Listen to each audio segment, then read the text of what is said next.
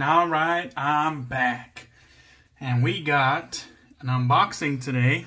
And the shaverage is Stokes Fresh Hop Lager. So, it kind of looks like cigarettes, doesn't it? I don't know what the hell they were going with that one.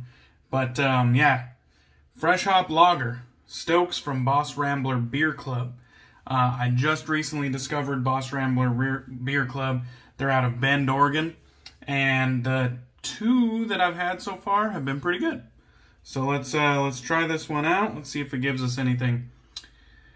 Boss Rambler's warning. Drinking Stokes Fresh causes high Stoke levels, good times, beer envy, and may complicate work plans. Grab a pack of Stokes. Live the light beer life. So you can see that there. That's pretty cool. Let's see. Does it give us anything else? Nope. I think that's it. Let's go ahead and crack into it. And my no nails have an ass. I'm a nail biter. I'm not nervous or anxious.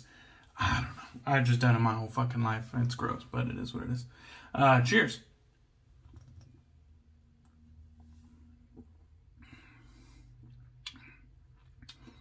It's pretty damn good.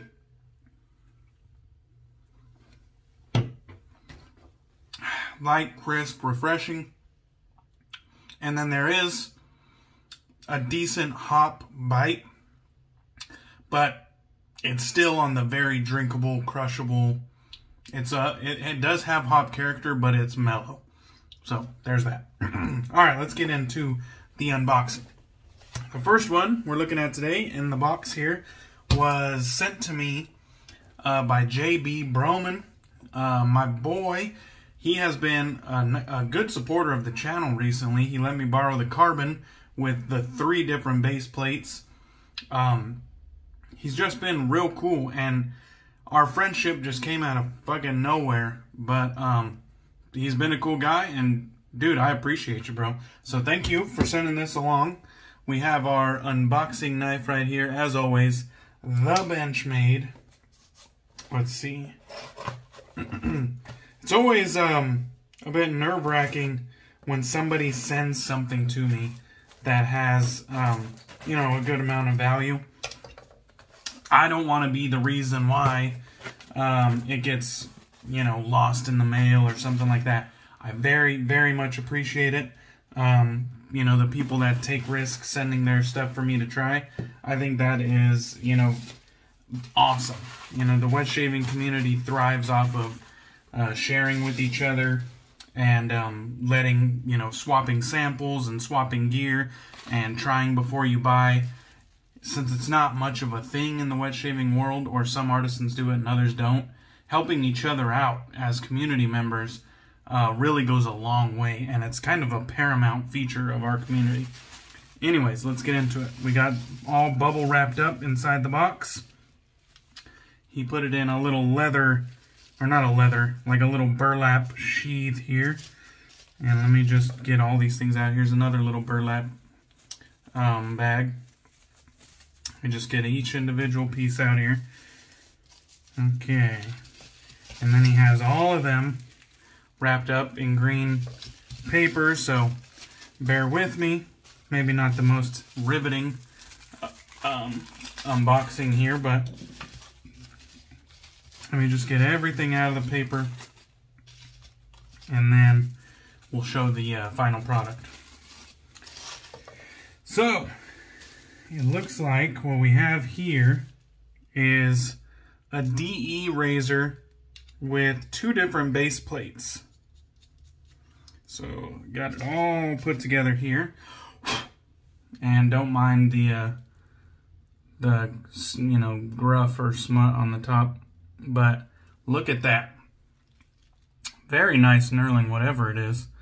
Oh, actually, I think I know what this is. This is the Home-like Shaving Calibri, if I remember correctly. That is in a totally another language, but if you can kind of see down there, I don't even know if I'm holding it right side up. Russian letters are foreign to me. There you go. Now you can see that one a lot better. And you can see my janky ass fingernail. So it looks like we got one standard bar and one open comb. So thank you, JB, for sending this along. The Calibri razor with one standard bar, one open comb. It looks like the open comb has a gap of 1.3, and the standard bar, get out of here, fly. The standard bar has a gap of 1.5. So this should be interesting. I'll obviously do more research before I do the video on this razor, but I do have the Home-Like Start razor, the original one. I guess they're coming out with the number 2, which that's pretty exciting. But the Home-Like Start, really enjoyed it. And that's an open comb offering. And so this is a whole nother razor of theirs, the Calibri. And we got 2 more base plates to play with and test out. So that's pretty cool. Like I said, I always appreciate when anybody sends me, you know, saving gear, shaving soap, aftershave, whatever the fuck. If you send something to my channel for me to use it, I appreciate it. And JB, I appreciate you, bro. Your friendship and your support of my channel. I appreciate that, man. Really. And anybody else who's ever done it in the past, I appreciate you guys too. Alright, let us move on.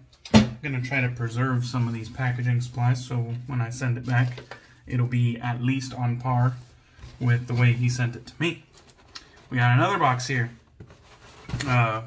Medium flat rate. Always nice to see priority packaging in use. Job security, baby. I work at the post office, so. Okay. And I always open from the bottom because I don't want to show the address. My mom, viewer of the channel, friend of the channel. My mom once told me on the onset of my channel, don't show your address. You never know if somebody, you know, will want to cause harm to you. Fucking show up at my front door and see what happens. Anyways, very interesting kind of net on the bottom here. Very interesting indeed. Let's check this out. So I took the top off. It looks like it had like this paper netting on the top portion too. No note though. It's kind of a nice way to package, really. Never seen that before. Alright, and then we have multiple priority envelopes that have been used as like stuffing or protection. So let's get each one of those individually opened here. Now I like it when I see priority envelopes in use like this. I also don't like it. I feel like it's kind of a waste, but since it's free packaging, I understand why people do it. I do it, but it does seem kind of like a waste to me. Get these open. Gonna have to get aggressive. Okay, one down. Grab the knife. Don't want to hurt ourselves getting in a hurry. But yeah, I'm gonna take another swig. This is taking it out of me.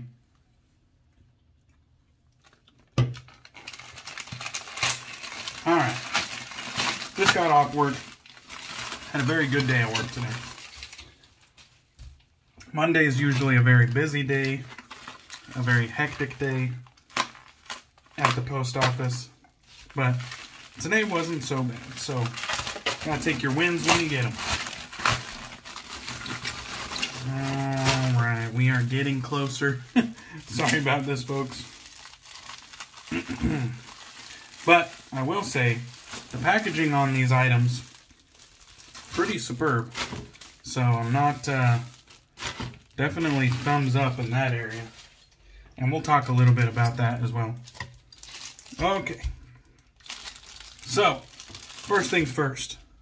We have Ariana&Evans Indigo Ink. Now this is one that before it released, it was just kind of being teased and marketed. I was very interested. I like the artwork, and the scent notes are very interesting.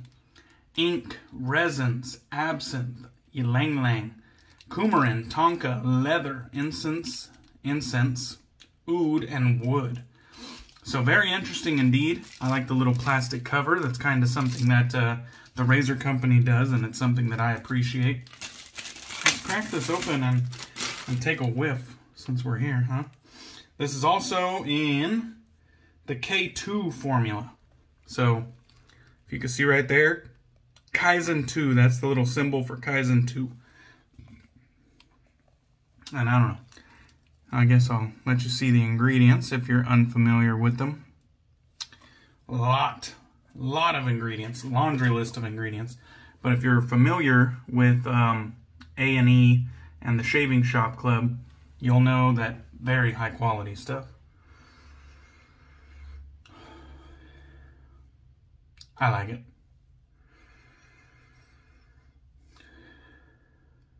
I like it. This is a good one. It's interesting. It's very interesting. It's not as deep, dark, foreboding as I thought it was going to be. To be honest, with the oud and the incense and the leather and the woods, I thought it was going to be much more deep, dark, and, you know, kind of leaning towards a cold weather scent, definitely like fall, winter type scent. I don't think it gets that dark, and I think I rubbed some on my nose. But damn, tells you how much I like it. I'm getting really close. It has a nice, maybe medium scent strength off the puck, but it's kind of like that middle of the road. It's not super light and fresh. It's not super dark and foreboding. It's just kind of like right down the middle, one of those scents that you could probably wear all year round. Man, I can't wait to lather that up and more so get some of the aftershave on and really experience what this scent is about. I think it's going to be a winner for me. There's a look at the aftershave bottle. This is not their normal bottle. I believe the only reason that they're using these is just for because of supply chain issues. They just can't get their normal stock of bottles, and so this is what they're kind of dealing with in the interim. But I have seen the restrictors, and I'll tell you right now, they're piss poor. That is what we call a hashtag shit stricter. This is a shit stricter. Be careful. If you receive one of these bottles, be careful when pouring that. Put your finger over the opening, you know, or your thumb to reduce the opening. That way you can make sure you're not overusing your product or worse, spilling and wasting the product. But their aftershave splash, really good stuff. One of my favorite aftershaves, honestly. Oh no. Damn. Really shitty restrictor. Look at this, guys. This just happened. Definitely something to be aware of. A little bit leaked over the side and touched the label, and it smeared off. That just happened right now. I just showed you guys the ingredients. And then I got a little bit on my fingers. You saw me wipe it on my neck. Apparently some got on the label, and look what happened. Fucking bummer. So definitely pour out the back. When you're pouring these aftershaves, pour out the back side that doesn't have any label on it. That way, if there is any leakage, it leaks out the back and it doesn't ruin your label. That's an old school problem right there. I would not expect A&E to be doing that in this day and age. Hopefully that's just a supply chain fucking issue. I would not have expected that. Damn. Got a little bit on my fingertips and it got that side too. Bummer. Okay, I'll have to be careful with that one. And I'm just over here using my towel to wipe my hands and the bottle down. I don't want that label to get ruined because it's a fucking nice label. Okay, let's not let that get us down. Alright, we got two more offerings here. I had to get in on this. Pedro Fiasco's legendary shaving soap. And this is their new budget offering from Ariana&Evans. Simplistic stuff. This is a shave soap in puck form. No jar, no box. It just has some simple paper wrapping, and then it looks like it was shrink wrapped for shipping purposes. But that's it. It's just a budget shave soap, and we'll get more into the price and all of that when we use it, but that's it. He kind of markets that it's made with beer, and so that is the main attraction for me. I like budget offerings, and I love it when budget offerings are good and noteworthy. But you know me, man. I'm a beer guy. As soon as it says made with beer, I've tried pretty much every fucking made with beer shave soap that's came out since I started the hobby. And I had to jump all over this. So we got 2 different scents. And it doesn't look like they mention the notes on the front, but he does put a little sticker on the back. So this one's boysenberry, and it's not the whole scent because it was boysenberry and something else, and then this one was pomegranate and something else. So they're not 1-note scents. If anything, they're 2-note scents.